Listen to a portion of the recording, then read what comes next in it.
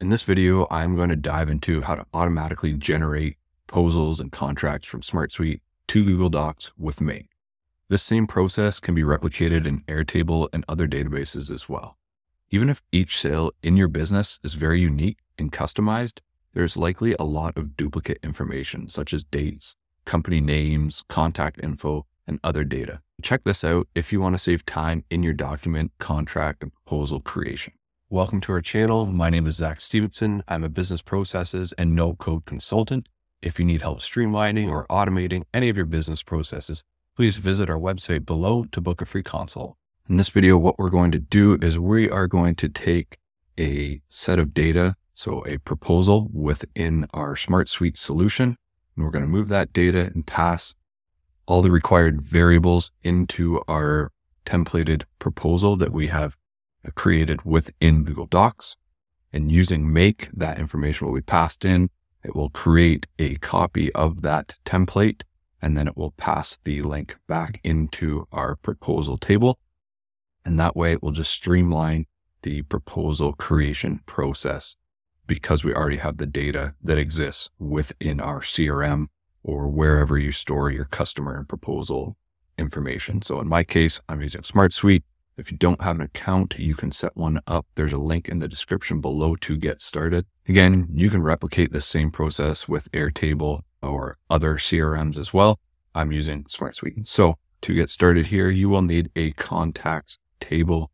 Probably already have one set up in your CRM platform, wherever that may be. In SmartSuite, if you do not have one created, you can create one fairly simply. I've just got the basic information to get us started. Within SmartSuite, I've got a contacts table and we've got a number of fields here. This is a full name field. So this is our contact, the company we're working with. We have a status, and here's the different options that I have set up. I've got the company name, I've got the contact email address, and I've got the company address. And that's all I have to get us started. And then I also have a field that is a linked record field, and it's just linking to the proposal table. More than likely, in your case, you're going to have more information than this on the contact, but this is just base information to get started. And once you can get a few of these fields flowing from the contacts table into your proposal and then into your proposal document, it's just much of the same information being repeated. So from here, we can navigate into our proposal table. This one's a little bit more in depth, so I will go through it a little bit more clearly here. But again, create a new table from scratch. I've got a status with a few different options here. You can add whatever you want, but I just have pending proposal, ready for review and sent. Then I have a button field, and I will show you how to set that up shortly. I've got a proposal doc link. This is going to be left empty. What's going to happen is once our make automation scenario fires, there will be a link that gets created in Google Docs that gets passed back here so we can easily reference it later on. Then I just have a proposal date, project name, details. This one is just a text area field, and that's details of our proposal or the services or work that we're doing for the company that we're sending this proposal to. We've got a completion date, which is just a date or a due date field in this case. We've got a project budget, which is a currency. This is linking back to the contacts field, all fairly straightforward. Then I'll go into these ones a little bit more detailed.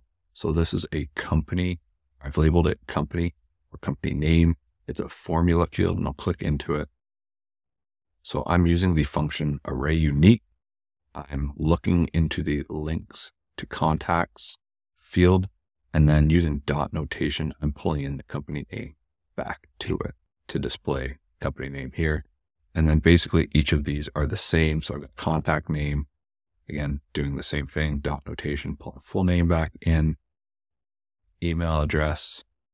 And then I've got the company address. This is a little bit different because the company address does not seem to flow nicely into the proposal. I've created a formula that is creating it as a text field, and then it's just looking up address. And then so basically the text function is just converting it to text only.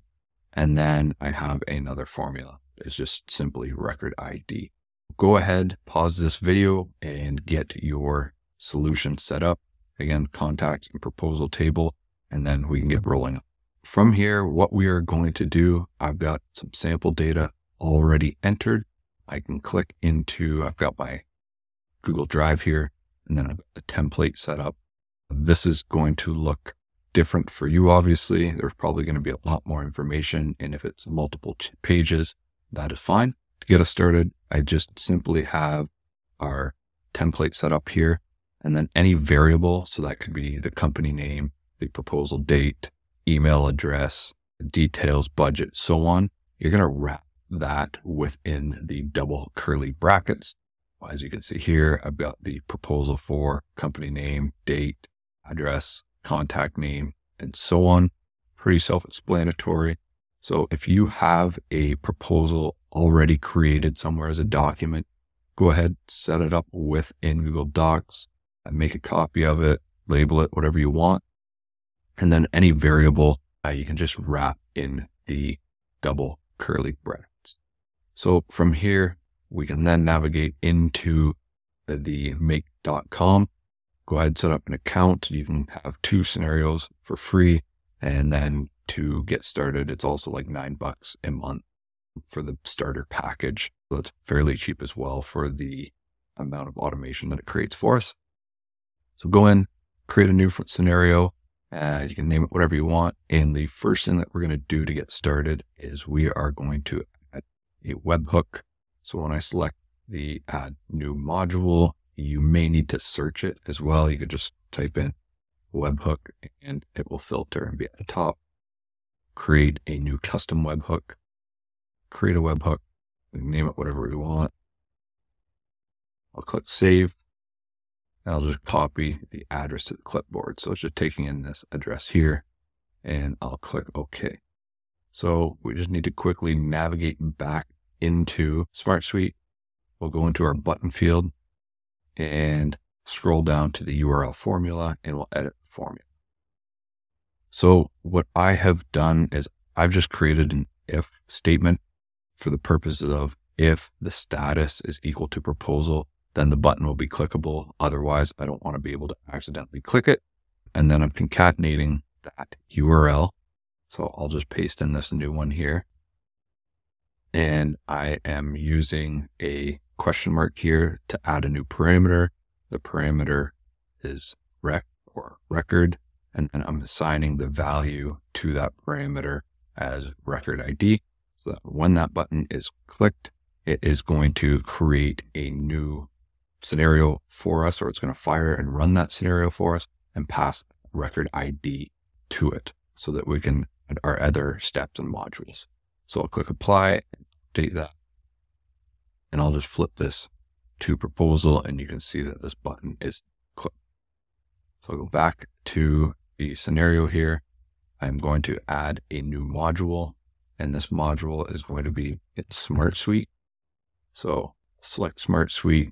You will probably have to connect and authenticate your account. It's really easy. Click on SmartSuite and log into your SmartSuite account. Again, if you're doing an Airtable, log into your Airtable account or whatever platform or CRM you're using. And then we can use get a record. So let's like get a record. Once it finds our solutions, then I can just type in proposal automation, which is the name of my solution. I'm going to select the proposal table. I'm going to search by a field, and that's going to be the record ID. So this is the formula field with the function record ID that we created. And then the search value, I am just going to add a 1 in there for the time being. Click OK. And then I just need to fire this webhook. So I'm going to right click on it, run this module only. And now it's looking for us to press the create proposal button. We can see it's been accepted and it has passed the record ID of this record here. So now we can click back into the module, scroll down to the search value. We'll backspace out the 1 and we'll just pass in the record variable. Select OK. Now when we fire this and select the button within SmartSuite, it will pass that record ID to the Webhook module, and then it will pass that variable into SmartSuite, and it will just go find this record here and the associated data. Now, what we can do is that we have all of the data required. We want to pass into our proposal document template. We can click add another module, go into Google Docs, search for it, select Google Docs, same as SmartSuite, log into your Google account, go through the authentication process. There will be a create a document from a template. We're going to select it. We're going to leave those as is. And then the document ID, we're just going to go search for our file. So I'll select it. I'm just going to type in demo as I've got it stored in the demo folder and select this. And once it finds the proposal template, I will select it as well. So this is our document that we are creating the template from. And now what it's done is company name, proposal date. These are all variables, placeholders within our proposal template. So it's found anything that's been wrapped in a curly bracket and it's brought it back into this module. So we can simply map the data that's found from our SmartSuite module into the Google Docs template. I'll just quickly go in and map all this information, and then we can move on to the next. For a few of these, if I just mapped the dates across, it's going to give you some kind of funky ending with the date and time. So we want to actually format those dates. So the first thing I'm going to do is click on this button here, which is just the date and time section. And then I want to just go click format date. And then on the left side of the semicolon, I'm going to map in the proposal date. And then as you can see here, it gives us our different date format options. I'm going to format it as month, day, and year. So I can just basically copy that exactly and type it in here. So I'm going to go month / day / year. And there should be 1, 2, 3, 4 Ys for the year. So that looks good. I'm going to copy that one, go down to completion date, paste it in there, and then I am going to get rid of this proposal date and add in the completion date field. So there's that part done. And then the project budget, I'm first going to add a dollar symbol because it's just going to pass it in as a number. I'll add the dollar symbol, and then I will add in the project budget variable. So that's now entered. Title can be whatever you want. I am just going to go by company name, and I will also pass in I'll go proposal date. So I'll show you here what I mean by it will show up as kind of a funny extension as the time, because I won't format that date. And then we can select our location.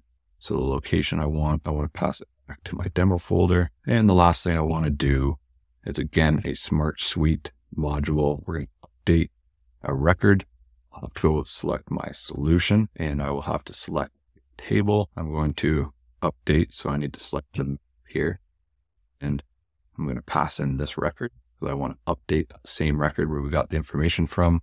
From status, I want to change it to ready for review, and scroll down to the bottom, proposal doc link. We're going to pass in the link that goes and finds the document that we just created.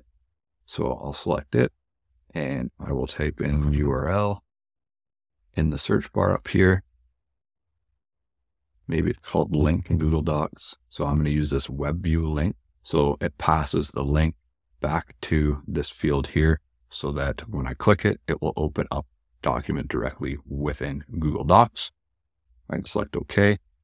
I will save the scenario, and now we can test it. I'm going to run this once. I'm going to go in and select the create proposal button, and we're going to see what happens. So everything's showing up green. It looks like everything was successful. I'll go back into SmartSuite. It switched our drop down from proposal to ready for review. It's added this link here. And so I will select that link now, and you can see, as I had mentioned, I didn't format the proposal date time in the title. So that's how it would show up if you did not do that, but it passed in the company name, and then it changed all of the variables: company name, date, address, contact name, contact email, and so on, to the data that we have showing within our solution in SmartSuite. So basically our CRM, and it's passed all the dates that we've asked it to, the details of the project name, and completion date. Now that's just a very basic setup. You can add additional modules and make it do additional things. So you could use something like a Webhook response module. Show you what that looks like here. So you can use the Webhook response to perform different tasks. You could actually close the window that populates when we click that create proposal button. You can have it redirect to this web view link directly so that it automatically opens up our proposal for us so we can review it. We could add additional modules, actually downloads the document in PDF format. So if we're confident that there isn't any changes that we're going to want made, we could just download that PDF and then upload it back to a field that we create within our CRM or SmartSuite solution, automatically send out that PDF proposal. There's a lot of different scenarios and workflows that we could do, but this is the basics to get started to automatically create those proposals and those contracts to save us a lot of time on the duplicate entry of information. I know I've spent a lot of time previously making the exact same proposal or very, very similar proposals over and over again when I already have the information, company name, email, all that type of data already existing within my CRM. That's it for this video. I hope you enjoyed it. Make sure you hit that subscribe button so you get more tutorials in the future.